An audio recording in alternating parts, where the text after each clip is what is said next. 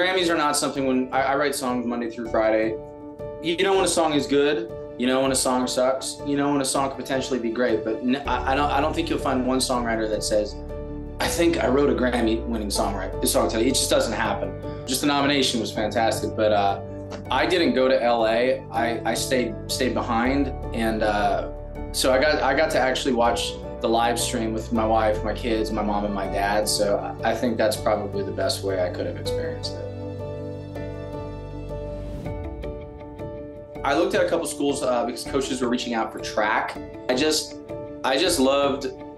I like the atmosphere of Misericordia. I always have. Just the feel out in Dallas felt a lot more like home to me than East Stroudsburg did. So I just decided on Misericordia because I just liked it better.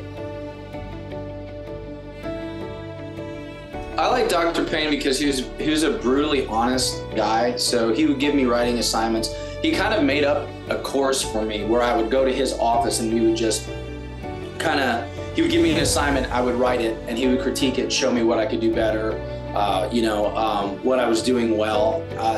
So it was really cool, being a senior in interdisciplinary study, my course load was really easy. It was just a bunch of writing classes with teachers I loved. So I just always liked him because I spent a lot of time just sitting with him in his office. Like if I was in between classes, his door was always open, and I was really bummed out when I found out he passed away.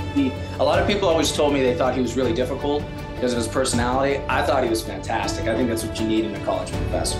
Dr. Swanson and Dr. Blanchard truly taught me how to think for myself and think outside the box, and I still use a lot of that in my writing and just my life. Well, I mean, it's bigger now, but it was a small college community, and I think I visited really big campuses like Penn State, places like that, and there's so many people there that I don't think you get the intimate college experience. So yeah, I would recommend Misericordia to anybody because yeah, it's just a really good small college community.